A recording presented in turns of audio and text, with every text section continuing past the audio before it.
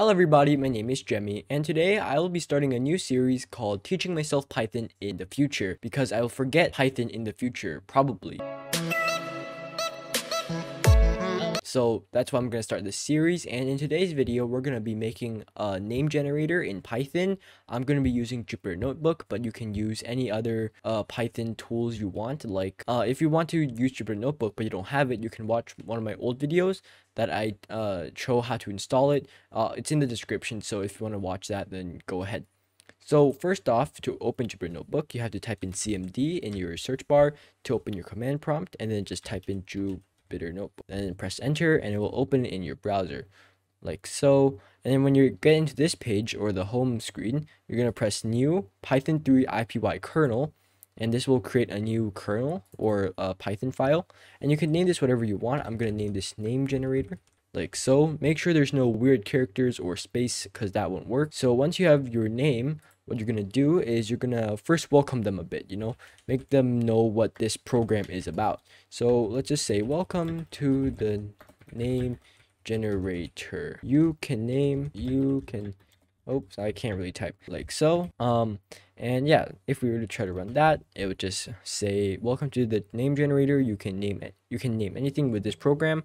So yeah, once we have that, we're going to ask them a few questions. So we're going to ask them first, ready to start. Wait, I forgot. I'm a bit blurring today. Start like so equals to input, ready to start, a question mark, and then we're gonna have a little like asterisk. I'm not sure what that thing is. Just say press any key to, or press enter to continue. Press enter to continue like so. Shift enter, and if they press enter, then they go to the next one. So we're gonna name this one age. We're gonna ask for how old they are. Let's say how, oops, I need to put input, how old are you, like so.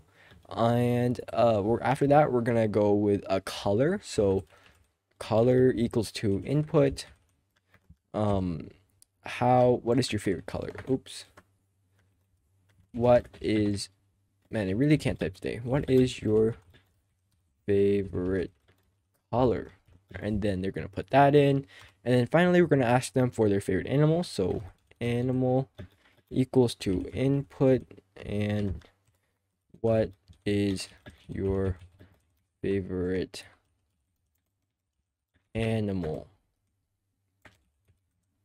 like so. And then from then we're going to combine everything and print into one long name. Print the name we suggest is, and then we're gonna leave it at that, and then we're gonna put comma. Comma is to add another, like a variable or something else that you want to put in with your message.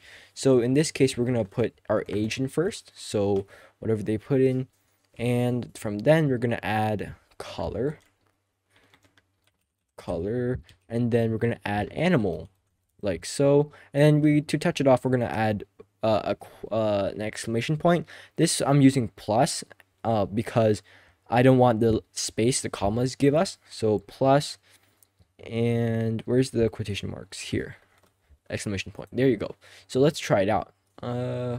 Like so. Welcome to the name generator. You can name anything with this program.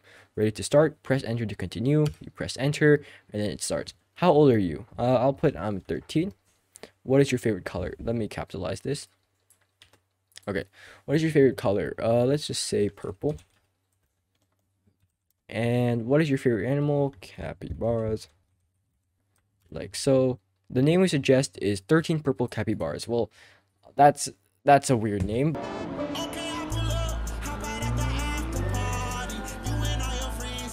But you can name it for like I don't know, like a group name, just 13 purple capybaras. But anyways, thank you for watching this video, and see you.